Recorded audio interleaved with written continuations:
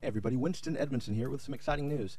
If you haven't heard, GM announced this morning that they're going to be producing an electric car, fully electric, the all-new Chevy Spark EV. To save you some time, I'm going to tell you what you think about it. You don't like it. If you have a little bit more time, I'll tell you why.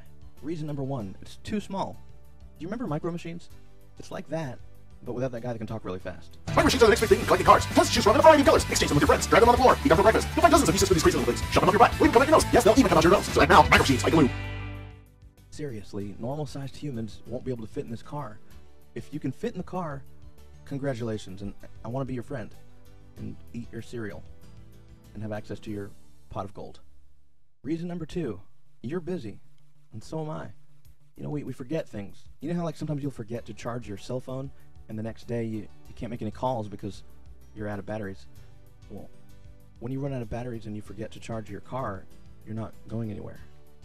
Reason number three is kind of related to reason number two. It's where, what if you charge it partially and then you get somewhere, like halfway there, and then you run out of juice in the middle of the road? That's worse than being stranded at home. Reason number four is actually really important because it's a list. So it's ugly. It's made by GM, which is, you know, all the bailout money, so that wasn't cool. Al Gore wants you to drive it.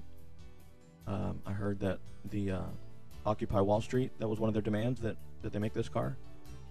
And it, I bet it's real slow. I mean, I know it's real slow. And it's just really, your money is going to be better spent elsewhere. This is Winston Edmondson. Thanks for tuning in. Please check us out, mobley.com/innovationenvy. We'll see you soon.